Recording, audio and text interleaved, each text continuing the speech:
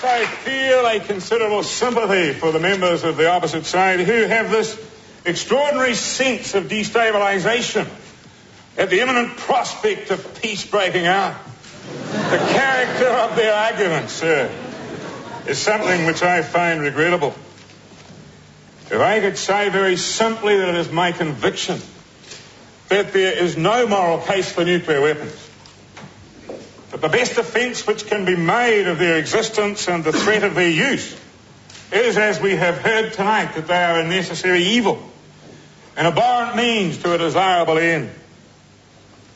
I hold that the character of nuclear weapons is such that their very existence corrupts the best of intentions, that the means, in fact, perverts the end.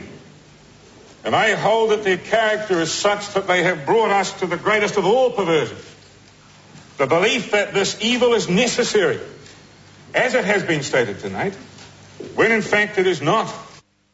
What I should like to know, sir, is why you don't do the honorable and the consistent thing and pull out of the ANZUS alliance, for whether you are snuggling up to the bomb or living in the peaceful shadow of the bomb, New Zealand benefits, sir, and that's the question with which we charge you, and that's the question with which we would like an answer, sir. And I'm going to give it to you if you hold your breath, just for a moment. I can smell the uranium on it as you lean towards it.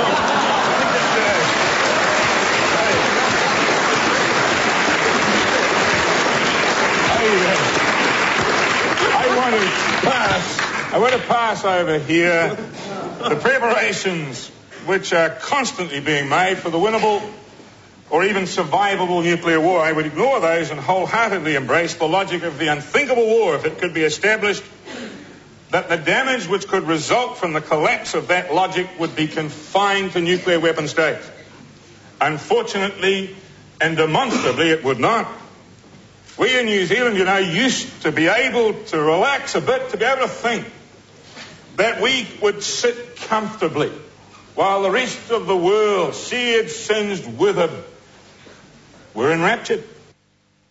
It is self-defeating logic, just as the weapons themselves are self-defeating.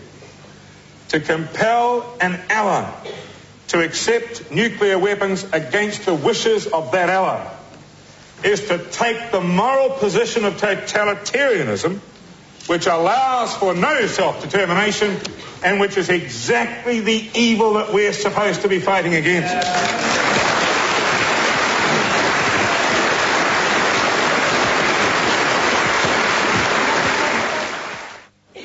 We have not given comfort to the Soviet bloc. We have not undermined the West. But the result has been that we have been told by some officials in the United States administration that our decision is not, as they put it, to be cost-free. That we are, in fact, to be made to pay for our actions. Not by our enemies, but by our friends. We are, in fact, to be made an example of. We are to be ostracized. We are to be convicted of some form of heresy and put on probation. We are going to be kept there until we are compelled to resume our seat in the dress circle of the nuclear theatre. You can't have it both ways. Either you are having a new united Europe marching to glory and to the exclusion of certain primary production from other countries, or you've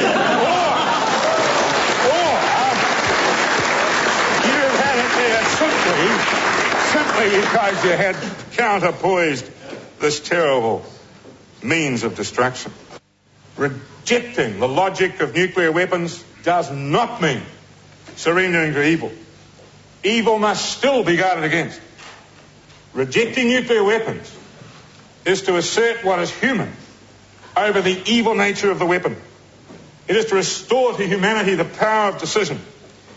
It is to allow a moral force to reign supreme. It stops the macho lurch into mutual madness.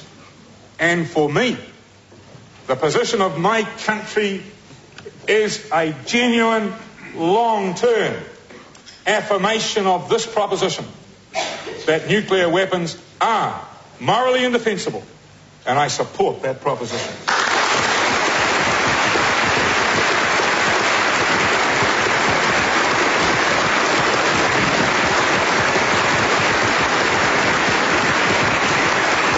A standing ovation from here in the Oxford Union for the Prime Minister of New Zealand, Mr. David Longhi.